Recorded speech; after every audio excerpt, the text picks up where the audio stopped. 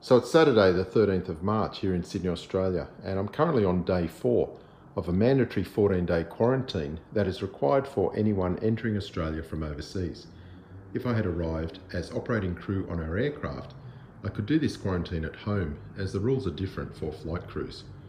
But since I arrived as a regular passenger with the airlines, I had to come to one of the government-approved hotels. This one is located in the city, and that's the view across to Darling Harbour. It's quite a comfortable apartment, plenty of time to watch movies. Last Wednesday my wife dropped off some supplies, including this monitor, so I was able to set up a desk and operate as I would do at home. The kitchen is fairly well appointed, and they deliver 3 meals a day. In fact, they just delivered dinner. I usually get a knock on the door. I have to wait 20 seconds and then I can collect the meals.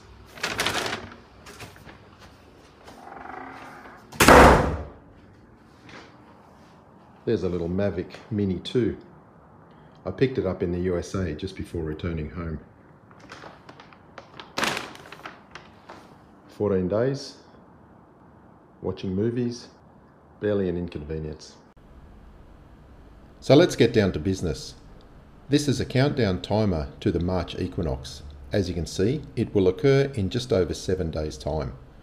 The equinox is when the sun is directly over the Earth's equator. For 6 months of the year, the sun is over the northern hemisphere. For the other 6 months, it is over the southern hemisphere.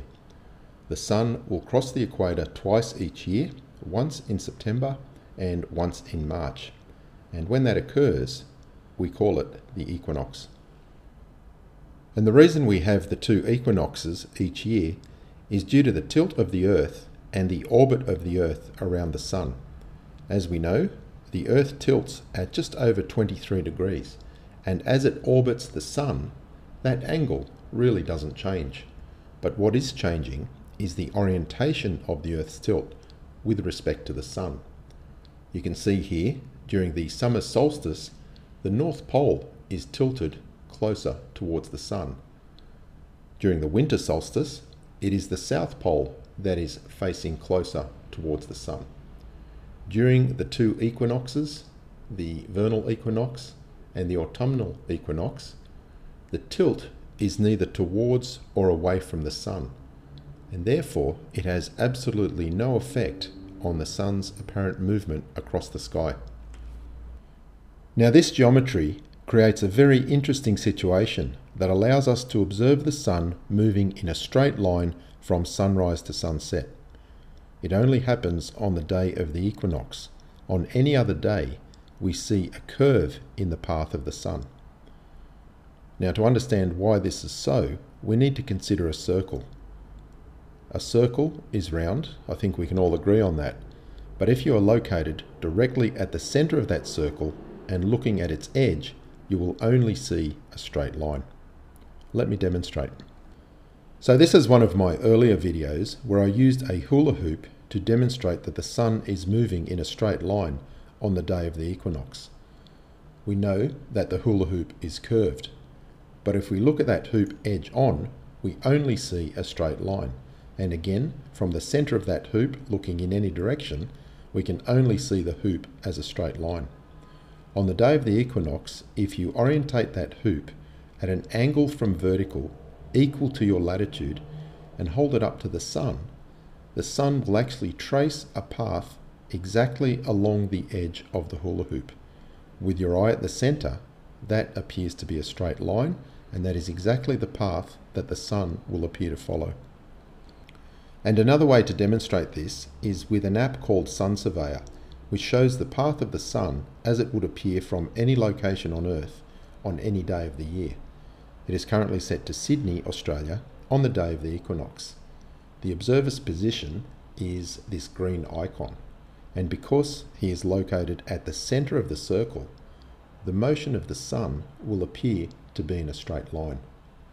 We can see that clearly if we look edge on to the circle. Now this is only true on the day of the equinox. During other times of the year, the observer is no longer at the centre of this circle, and therefore they will see curve in the path of the sun. This is in the Sydney summer, and this is in the Sydney winter, where the sun is lower in the sky, the days are shorter, but again, the observer is not at the centre of that circle. It is only on the day of the equinox that the sun appears to move in a straight line. Another way to demonstrate this is with an equatorial plate sundial. Now this is an interesting design, and it needs to be polar aligned in the same way that an equatorial mount for a telescope is aligned. The equatorial plate sundial has a plate with time markings on either side and a central gnomon, which is what actually casts the shadow.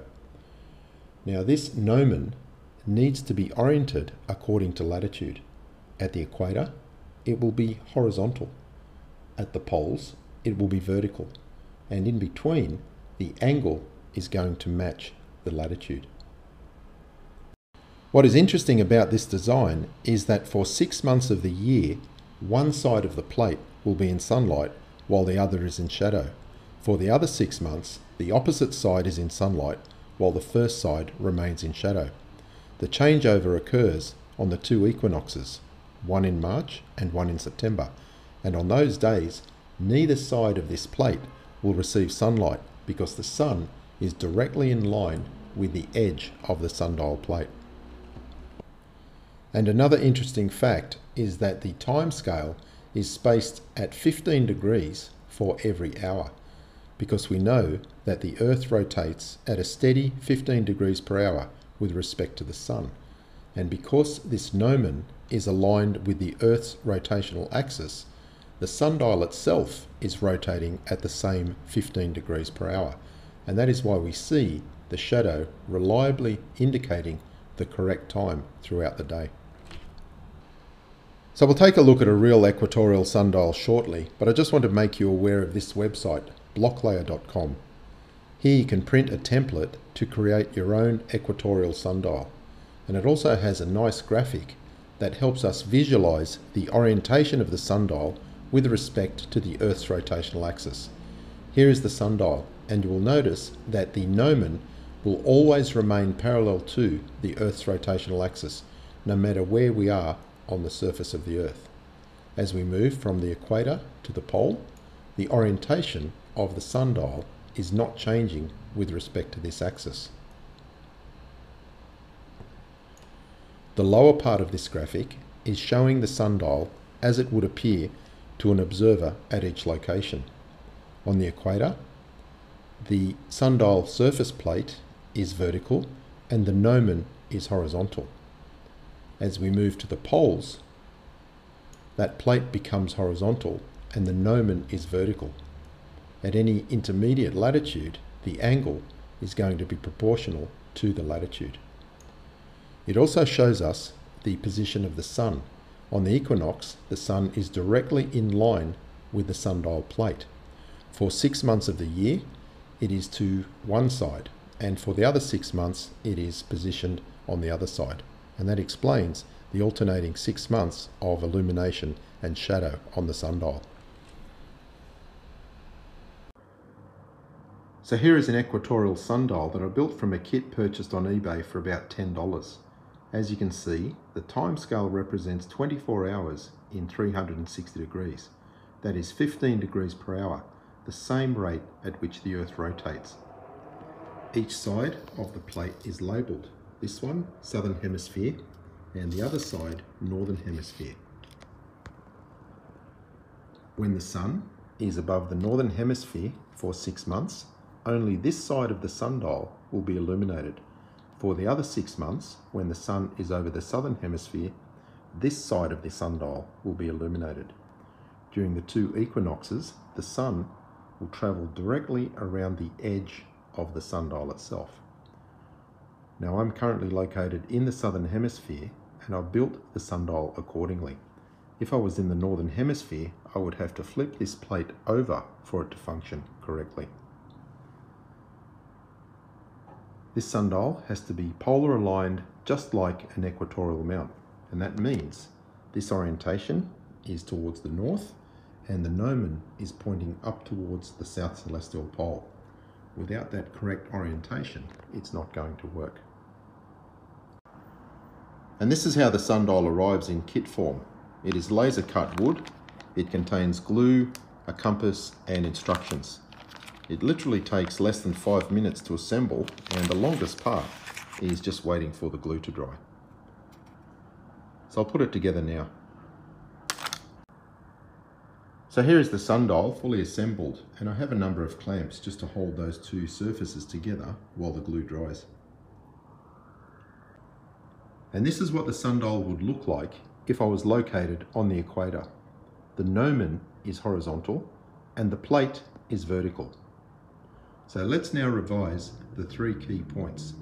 Number 1, this equatorial sundial proves that the sun moves in a straight line on the day of the equinox.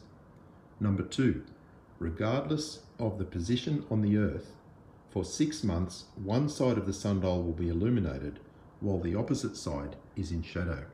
And every 6 months, those sides alternate. And 3, the only way this sundial will tell the time accurately is if it is rotating at a steady 15 degrees per hour. Because it is attached to the Earth, which is in fact doing that, the sundial works correctly. Unfortunately, based on past experiences with flat earthers and the equinox, I don't think any of them are going to understand this. The geometry of what I have just demonstrated is quite impossible on a flat earth, and I think most of us can see that very clearly. But for some reason, flat earthers are geometry blind. Let's see how many of them turn up in the comments and prove that they completely missed the point of this video.